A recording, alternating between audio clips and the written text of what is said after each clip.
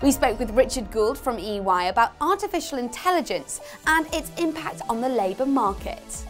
Richard, welcome. So our hot topic interview today is around artificial intelligence, and I first of all want to ask you, what are the main advantages that AI can give to businesses and individuals? So AI is huge already. There are a large number of startups out globally looking at this area, and one VC said to me recently that every technology company is going to involve machine learning or AI before too long, if they're not already.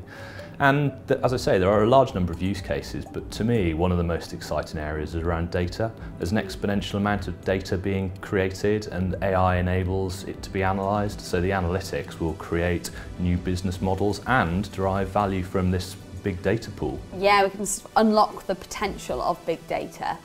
Something that's constantly in the headlines is how AI can make some jobs obsolete. Are there some jobs that are more at risk than others? Clearly, a combination of technologies, robotics, machine learning, AI, is talked about as being a mass threat to employment, and for sure there will be some jobs that get displaced. I think that other jobs will be created in the same way as there is displacement, and typically blue-collar type jobs and the more junior jobs within the white-collar world I think are at threat, but equally there will be new opportunities created. And should jobs be protected, and if so, whose responsibility is that? Should that be coming from the government?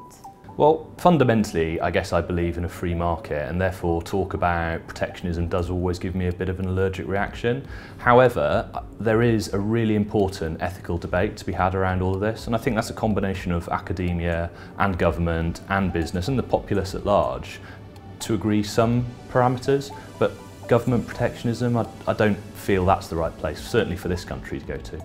So you'd rather there'd be more just sort of discussions had around it at this stage? I think that's the way to go. Overall then, could AI conversely end up creating more jobs?